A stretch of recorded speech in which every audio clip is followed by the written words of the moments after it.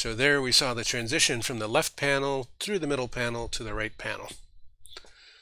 Ladies and gentlemen, this is a recap of Composing in Full Media, Part 29, Runs.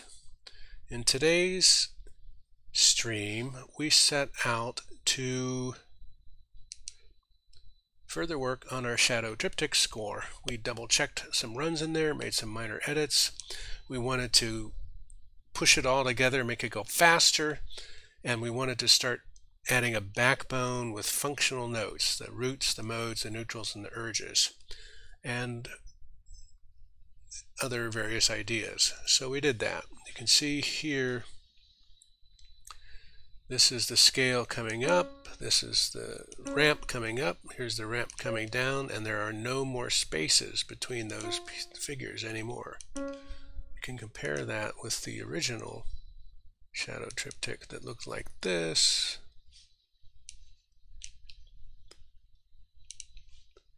Where we had a 3/16 note space between everything. And it sounded cool, but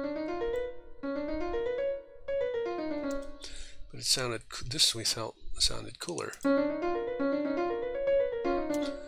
Then the other thing we did was we added a whole backbone line. We called it a backbone.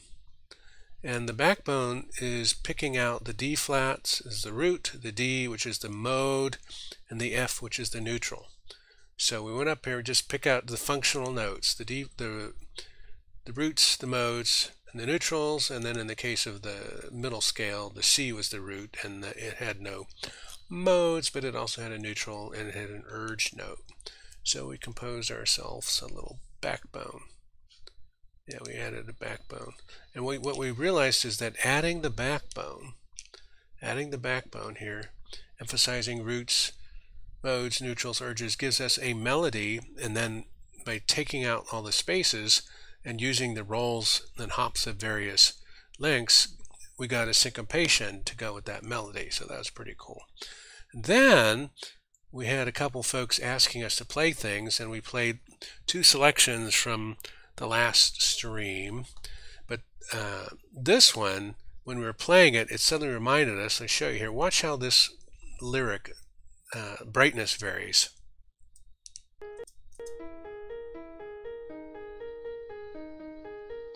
And it's varying based on the keynote. Bing, bing, bing, bing, bing, bing, bing, bing, bing. And some people said they felt that was distracting. And we were looking at this and thought, what if it just went bring, bring, bring? What if the lyric just kind of lit up on the pulse instead of on the actual melody? So we decided to try adding a pulse line down here, which we did. And the pulse by itself is very boring. It sounds like this. However, you start playing it against the backbone. Okay, hide that for a minute.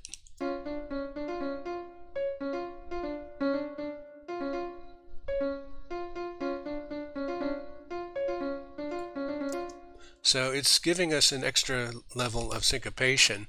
And then when you play that against the actual roll that's going on,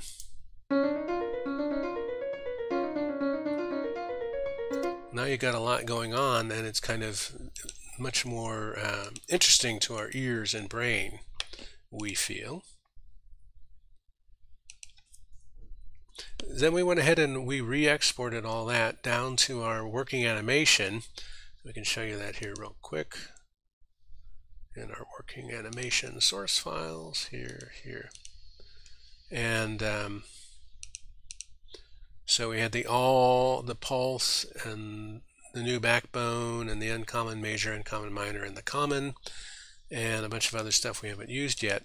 And we ended up going back to we also tuned the coloring here. We said that we felt like the back panel and the back star field just look better in a kind of a black on a gray, and they don't distract too much.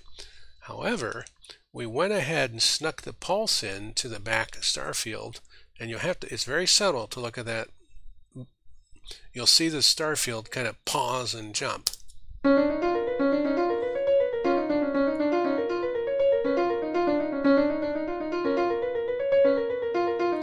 it ends up being a very subtle visual effect that probably you'll miss, because when you play it behind all this, where these things are just going gangbusters,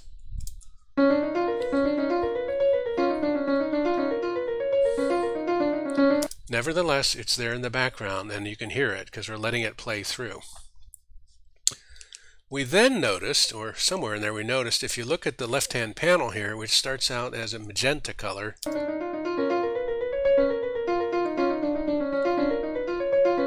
and it has something we're calling a rainbow effect. It, honest to goodness, looks like there's 3 colors on the screen at the same time. And we double-checked and we double-checked, and there isn't. There's only 1 color at a time. And we had to really prove it here with this. Okay, this is to show that even though each individual frame up here in the top left is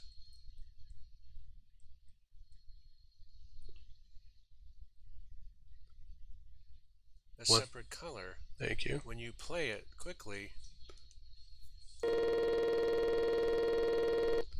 then we'll turn off the sound, it looks like there are all 3 colors are showing at the same time. Yep, you saw it here, folks. So we thought that was pretty awesome, and so we recorded that on our results and insights and whatnot as fast 16ths in an animation give the rainbow effect. Colors jump faster than our eyes can track, and we think it's kind of like the echo effect in our aural compositions.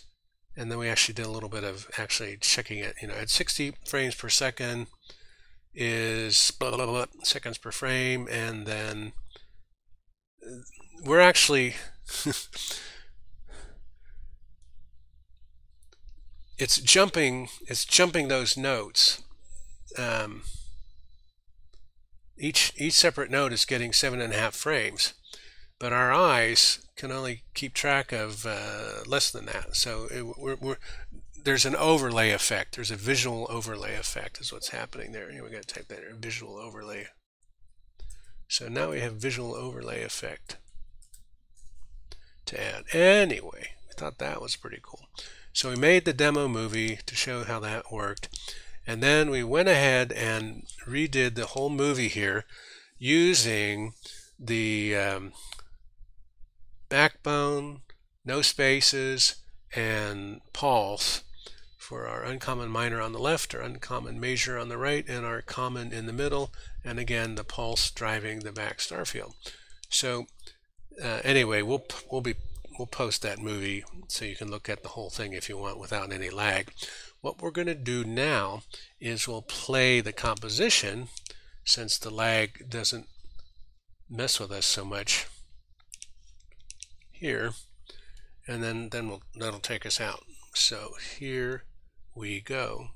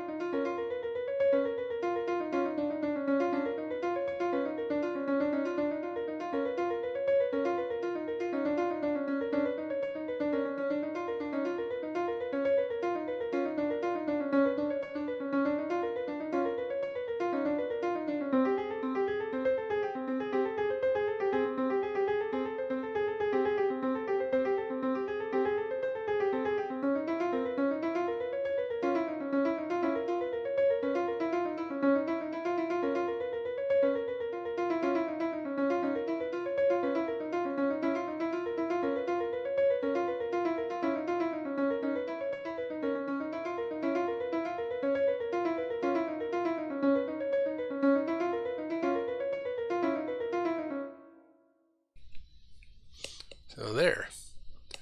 So our ideas for next time are, and we do have one thing we could do, look at making a continuous flying annotation score art video with the new score completed. And that would look like something like this. We would go up to here and say go to continuous view. We would do this, we do this. We kind of tested this a little bit before we did other ideas.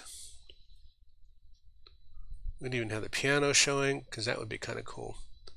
We should have probably done this in the beginning, but however we didn't think of it, so here it goes.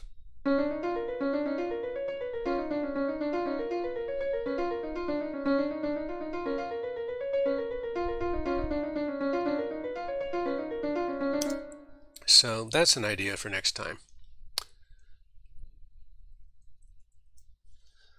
And our friend and perennial favorite, perennial? To be determined. Who knows what else we'll come up with. Today it was so cool to add the pulse. And again, that kind of came, shout outs to Eric Shin and Sanze, getting new ideas from their comments and requests. We always enjoy doing that. And we look forward to seeing you in our next episode. And as always, keep on streaming.